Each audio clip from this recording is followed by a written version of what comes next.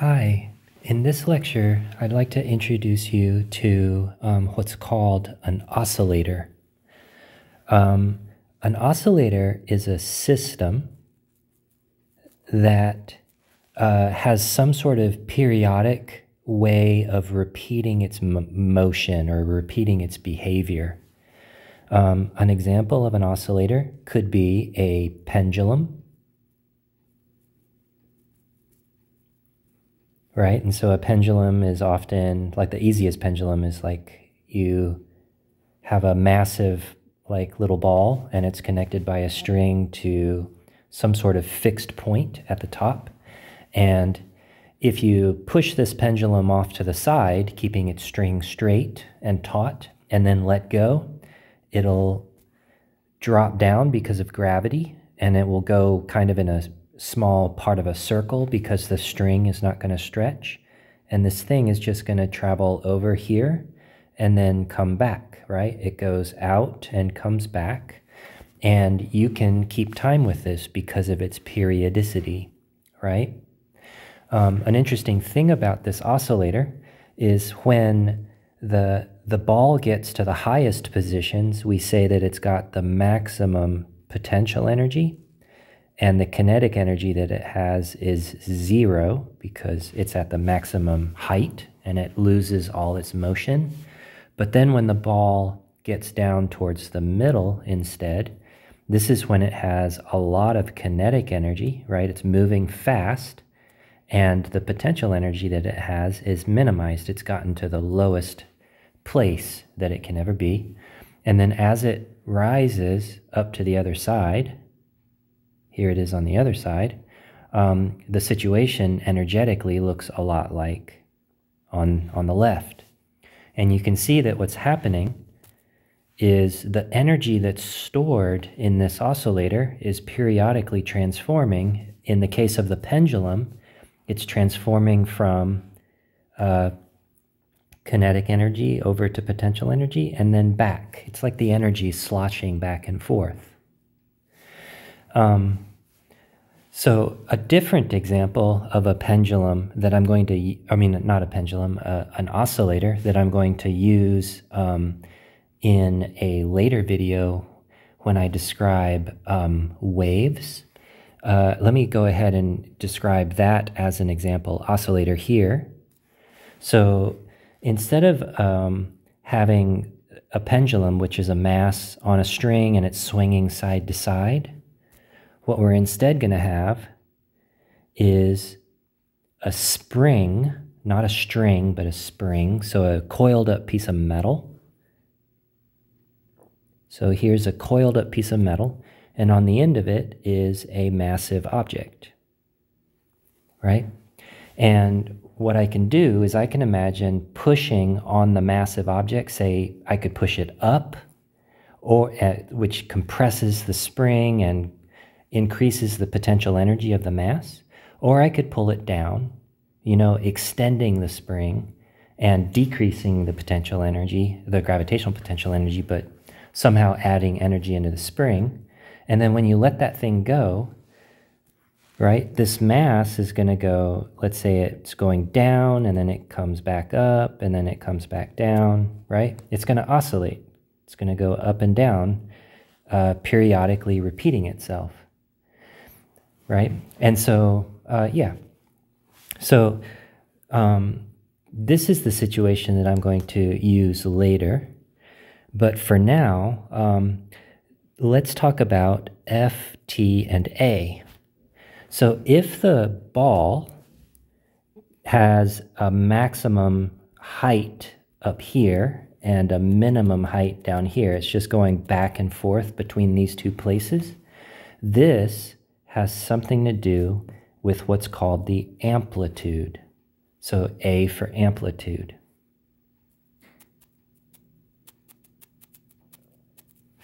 Right?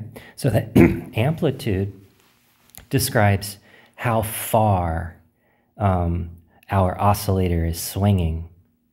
It also speaks to how much energy our oscillator has. If the oscillator has a large amplitude, then the amounts of energy that are going to get stored as potential energy and converted to kinetic energy, those energies can be quite large. So amplitude sort of speaks to energy. There is another symbol, it's T. And so T actually stands for period. And it's the amount of time to repeat, right? That's called the period of this oscillation motion, right? Or this oscillator. And then there is another thing called the frequency. And the frequency is related to the period in a really simple way. It's just 1 over the period. So the period is often described in seconds, right? So seconds is like a 1 second period or a half second period, right? Or a 10-second period for something that seems to be kind of slow in oscillation. An example of something that everybody is aware of that's an oscillator is the periodicity of the Earth traveling around the sun. And the Earth takes 365 days to travel all the way around the sun back to the place it starts from, right? That's the periodicity, and that's called the year. So frequency is a different description of the oscillator, but it's related to the period. It's just the flip over. And this unit is the per second. And the per second is also known as the hertz, right? So often you see the unit Hz. That's called the hertz. It's a unit of frequency. You can also describe it as the per second because it's literally 1 divided by the second. Okay, so far so good. So with this example of the mass on the end of a spring, so here is the coiled up piece of metal and the massive ball on the end of it, and let's just say that it's attached to some ceiling, right? So this thing right here is a spring, right? If you stretch it, it's going to pull back, and if you compress it, it's going to push out, right? And this thing is just some mass. So the way that you add energy, that is the way that you do positive work on the system, right? So remember, work is a special physics word. Work is the way that you add or subtract energy from a system. And if an external agent does positive work on this system, then what's happening is that external force or that external, sometimes it's referred to as an agent.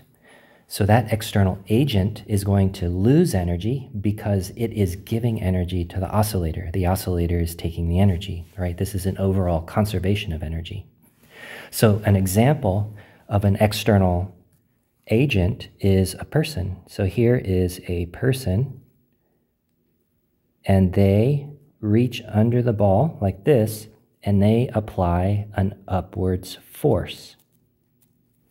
And they apply this upwards force over a displacement in the same direction.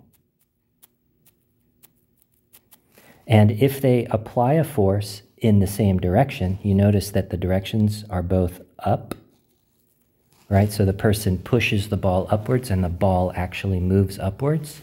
This is considered the case of doing positive work, and the oscillator is gaining energy. There's a really interesting situation where it's called resonance, and what this person could do is they could push on the ball, they could push upwards on the ball every time the ball is actually moving upwards, right?